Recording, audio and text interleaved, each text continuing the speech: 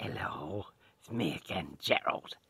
Yeah, this is gonna be day 12 of my affirmations, and this one is really simple. It didn't even take me very long to memorize.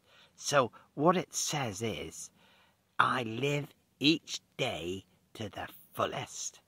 Well, there's the thing, because you can say that when you get up in the morning, can't you? You can say, I live each day to the fullest.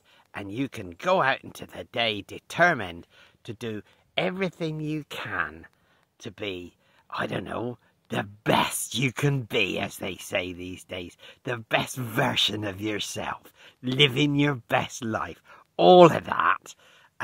Because that's all quite, hip and trendy and groovy and far out and whatever else they says these days. I think they used to say far out in the 60s, actually. But then, I was there and my memories get a bit mixed up these days. But anyway, I live each day to the fullest. To be perfectly honest, I don't at the moment. I gets up quite late.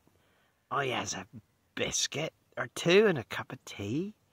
And then I twats around a bit for a little while before. Then maybe I'll have a bit of toast or something like that. And then I might actually do something in the day. Go for a walk or go down to my little studio and make some music, It's a bit strange, really. You wouldn't think that I make music, would you? But I do. Sort of. Anyway, that doesn't matter. That bit of it is living my life to the fullest. But generally speaking, I think I lets myself down a little bit. Which is probably why I'm doing these affirmations now. So, come the winter, maybe I starts to make a bit more of a bloody effort. And I hope you do too.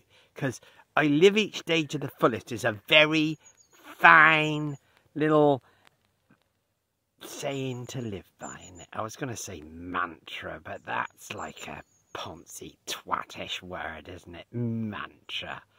Ooh. No, can't be doing with that. So, anyway, have a nice day. Live today or tomorrow, whenever, to the fullest. Do everything.